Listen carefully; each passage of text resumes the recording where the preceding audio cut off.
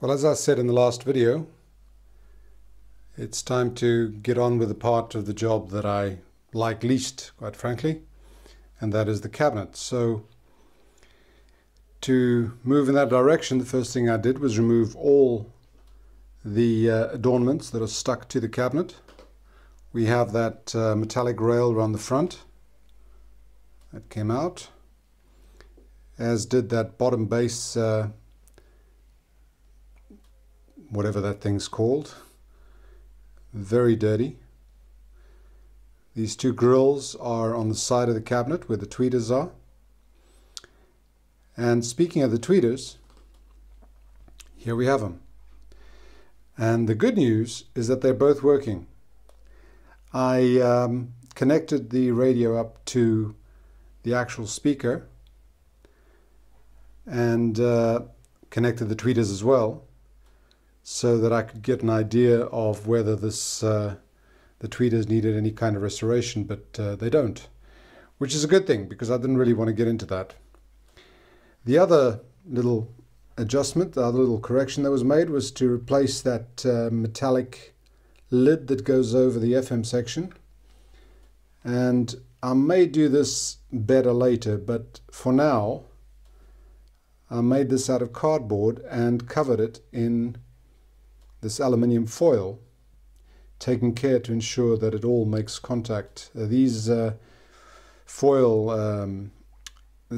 tape has a habit of not making electrical connection if you just stick it with a sticky side. So I bent it over on one end, tested with a multimeter, and there is continuity. The hole in the middle there is for the tube, and I made it a bit bigger on purpose so that we can get some heat dissipated. I ran out of tape, as you can see, but that's just a little strip I'll put on later. The metallic section is bent under the lid so that when it gets placed it fits snugly, and there is indeed electrical connection between the chassis and the aluminium foil. We'll just test that. So that's on chassis.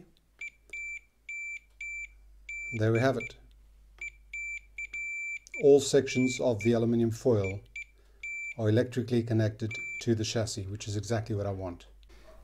And the working tweeters were not the only good surprise. The other one was that when I had stripped the cabinet, as you can see it here, and I started doing some wet sanding, I found that most of the damage was actually just dirt and grime. I wet sanded this, really attacked any scratches and marks that were on here and blemishes. They all came away, and I'm left with what looks like a pretty good condition cabinet.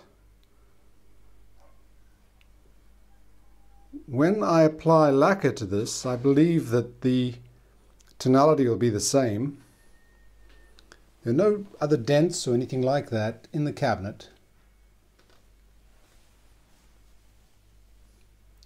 And I may just get away with not having to go down to the bare wood, which I really would like to avoid. The only exception is a little piece here.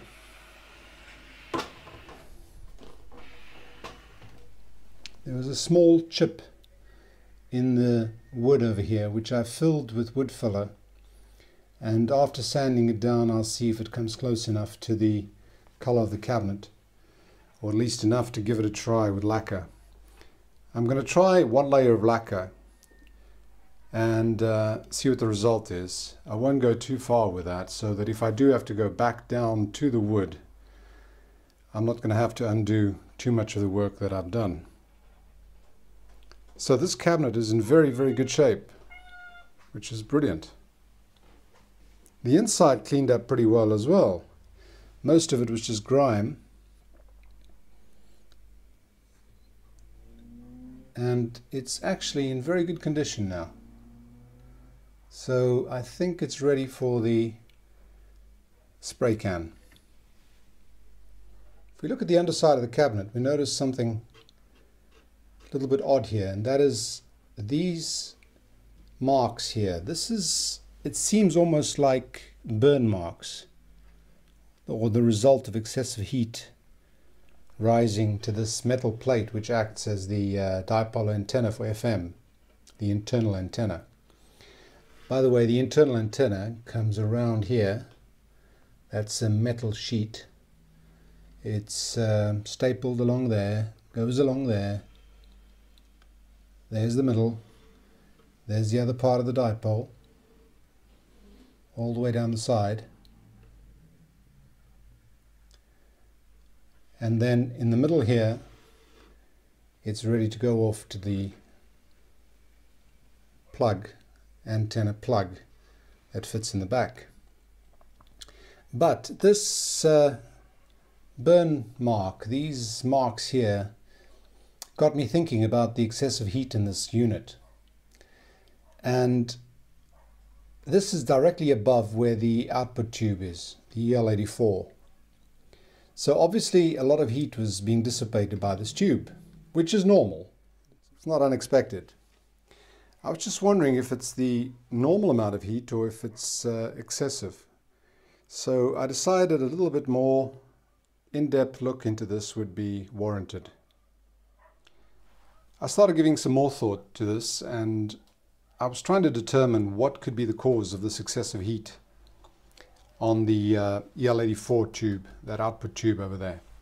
Now, the heat is obvious. It's there's staining on the top of the chassis. There were these melted capacitors over here, very melted, and they were very close to the EL84. The wiring, some of the wiring is charred, and in fact one of them, this yellow one over there, this is the heater wire, heater voltage. It's actually for the dial lamp. I replaced because it was actually melted on there, so that was obvious. That was the closest wire to the tube, and it had got so hot that it actually melted. So there's obviously a problem there. Now, the first possibility was that the tube was defective. It could have been passing too much heat, overstraining it, and therefore causing the problem. So what I did was, knowing that the tube works because we have sound, the quality of the sound is good. There's no distortion, no apparent distortion. So the tube works well. However, that doesn't mean that there couldn't be something wrong internally that is not visible and that could be causing this excessive dissipation. So I replaced it with another tube, and some of the measurements I did, which I will show you in a minute, proved to be practically the same. So it's not the defective tube. Option number 2 is poor ventilation. Now that's pretty likely because this is a small cabinet. This is one chassis that's been used in various cabinets. This is the smallest of the cabinets. And there is, because of the PC board at the bottom here, you don't have natural airflow coming in from the bottom. There are no holes in the bottom of the cabinet either. So all the air that's coming in is actually coming in from the back. More than likely, somebody had placed this thing against the wall or against a cabinet of sorts, and therefore the flow of air at the back could have been restricted. Now that would make it even worse, especially if they were in a warm environment. So the air not flowing in the back and out the back would cause an internal heating of the whole chassis, and obviously the areas around the tube that is causing the majority of the heat would be the ones that would be most affected. So that was probably one of the reasons.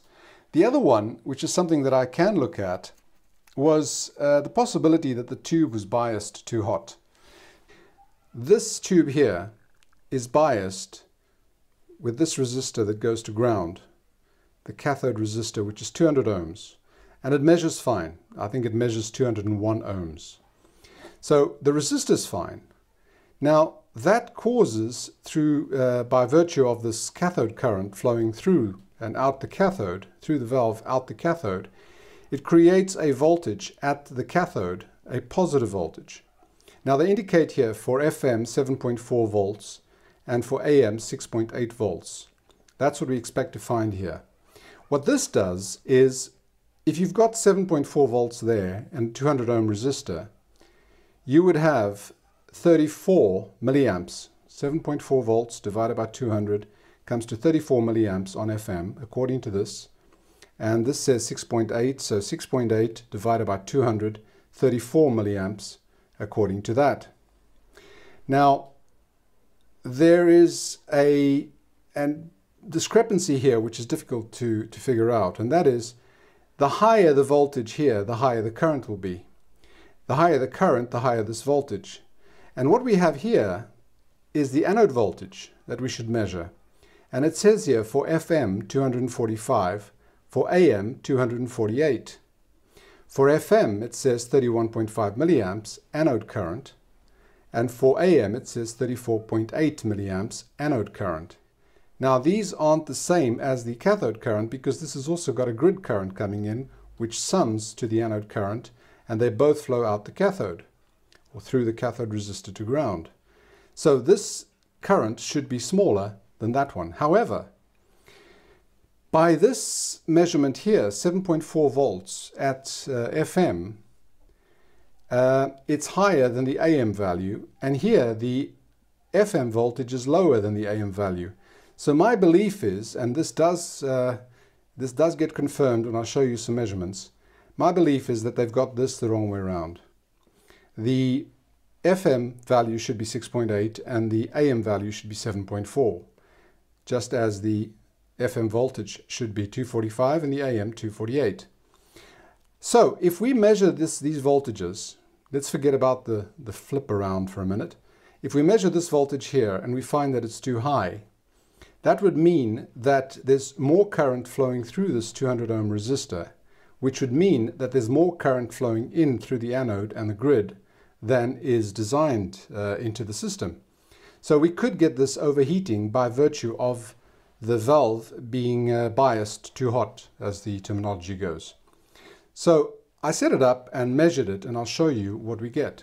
So what I'm going to do now is I'm going to measure the cathode voltage on the EL84 on FM first. So it's on FM. It's been on for a little while so that it heats up properly and stabilizes. I have the multimeter ground connected to the chassis ground, and I'm going to measure the cathode voltage at the top of that cathode resistor. And I get 7.27, 7.28, 7.29. Let's call it 7.3. Let's call it 7.3. I get 7.3 volts. And if I flip it to medium wave, I'm at 7.82. Call it 7.8. So I'm a bit higher than I expected, or that I want, because here it gives me FM 7.4, AM or medium wave 6.8. What I'm actually getting is the medium wave value higher than the FM value, which is what led me to believe that this might be incorrect over here. And what further leads me to believe that there's an error on the schematic in terms of values is because the values for the anode voltage here, 245 for FM, is lower than 248 for AM or medium wave. So I would expect that the 245 anode voltage would produce a lower voltage than 248, which means that these two may well be reversed, or those two may well be reversed. We'll check in a minute. So what I have here then is a slightly higher voltage. I have 7.8 and 7.3. So I am a little bit over on these values, which means on 7.8 I'm getting 39 milliamps of cathode current, which is slightly higher than what I wanted. And on 7.3 I'm getting 36.5 milliamps, which is also slightly higher than I wanted, and also as is indicated here. Remember that this voltage, this current here is lower than that one, because that one there is the sum of the anode current and the grid current. There's actually a ratio that they quote, but it doesn't matter for now. So I've got this, this tube running slightly high in terms of bias. Probably not sufficient to cause a problem, probably far from it, but it is slightly high. So this then leads me to think about the B+. Now, if you recall, when I first powered it up and measured the voltages, they were slightly higher. When I say slightly, I think they were about 5% higher than they should have been, 5 to 7%. So that could well be the cause of this slight rise in voltage over here. So let's measure those. Now, I've set it for FM, and I'm going to measure 3 voltages, basically the 3 B pluses. The first one is the voltage across the first filter cap on the schematic. The second one is over the second filter cap, and the third one across the third filter cap. Now that's these voltages here. And they actually state what they should be. This one here is the voltage that comes back to the output of the Selenium rectifier, and it should be 260 on FM. This second one, I call this the second one because it's the next in line, should be 215, no, that's the wrong one, sorry, should be 224 on FM, and the third one should be 215 on FM. Okay, let's see what we get. So the first B plus, 273.9, 274. So 274, it should be 260. The second B plus, 234 volts, 234, and it should be 224. The third one,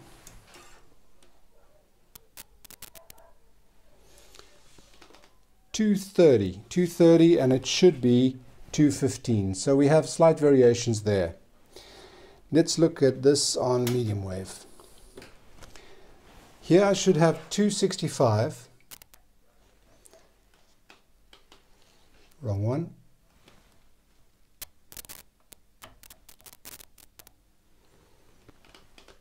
$279, $280. I have 280 and it should be 265. So slightly higher there. The second one,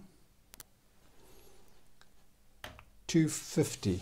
250 and it should be 236. And the third one, 245. 245 and it should be 229. So we do have a slightly higher value here. The voltage is slightly higher. I expect that because I've got 235 volts AC mains here instead of 220 or 230. So I would expect it to be higher anyway. I could put a resistor in series with at the output of the Selenium rectifier before the first filter cap. That would reduce it. I would have to calculate it according to current. That would reduce the voltage that I need there. I need to drop about 14, 15 volts in both cases.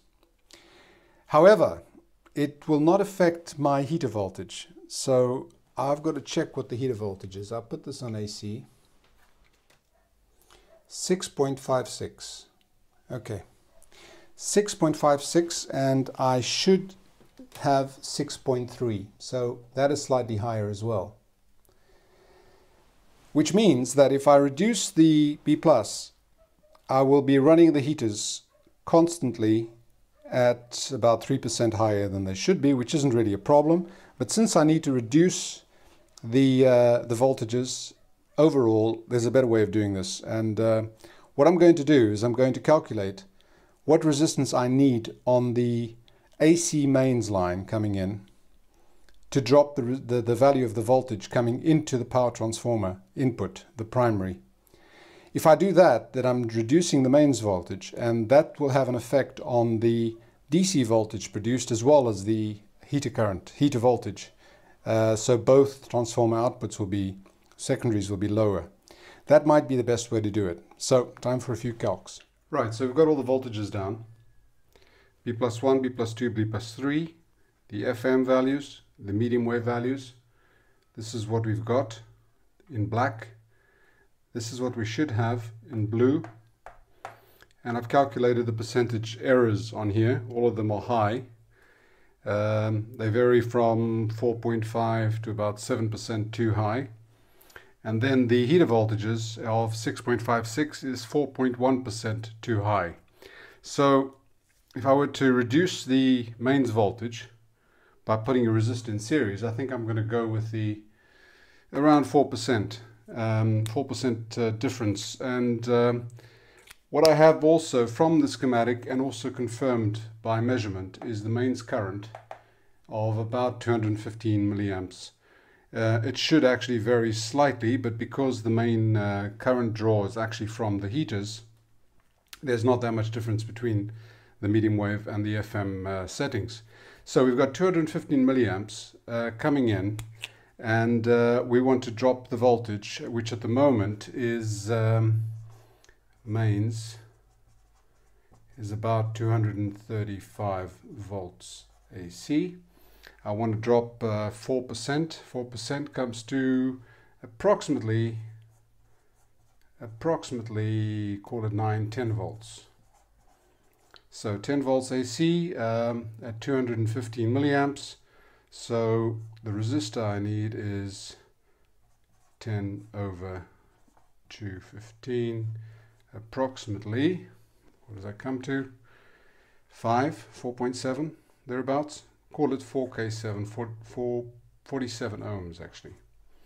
And obviously by putting in this resistor, the mains voltage drops from 235 to, let's call it 225 or so. If we drop the 10 volts, it then affects the whole consumption thing here. It affects everything, because the lower voltage will result in a lower voltage on the positive side on the secondary of the transformer. It will result in different current draws by the various valves, and then it will then affect back to the current draw here. But this should work damn near close enough. So I'm going to put in the 47 ohm resistor, and then we'll take some more measurements and see what we've got. So here it is, 47 ohm resistor. This is a 10 watt resistor, and I've tacked it in between the neutral and the connection to the power transformer. So we've basically got 47 ohm in series with the input of the power transformer. This resistor has a strange system which I hadn't seen before. It has a soldered tag on there which melts if it starts overheating. So you can actually save the resistor as opposed to getting it to burn out. It'll actually just melt that solder at the top there, and that'll give you an indication that this resistor is overheating. So you basically got a fuse, a thermal fuse in here automatically, as it were. I've also put in a bit of heat shrink, which I'm going to shrink in if the voltages work out okay. This is just so that we don't have any loose 220 volts or 230 volts flying around if this thing touches the case or something similar, just for safety. Okay, here's what we got. The 47 ohm resistor is in place. Switched it on, did all the testing again, and this is what we're left with. FM 259 versus 260, 222 versus 224, 219 versus 216. These voltages are bang on, as close as you're going to get. There's a difference of 1 volt here on medium wave, a difference of 1 volt there, a difference of 4 volts on B+3. That's it. It's actually worked out. 47 ohms seems to be the exact value for this. Obviously it'll change if this is connected to a different voltage source, a different AC voltage value. I happen to have 235 here. Somebody might have 225, 230. So the voltages will be slightly lower, but that is the key. They'll be slightly lower than they're supposed to be, which means that the whole system will be slightly less stressed than if they were over. The important thing here is this value here. I now have 6.25 volts AC on the heaters as opposed to 6.3. That is near and damn it 100% accurate. The other thing to look at is what resistor did I put in there. That's a 10 watt resistor that I put in.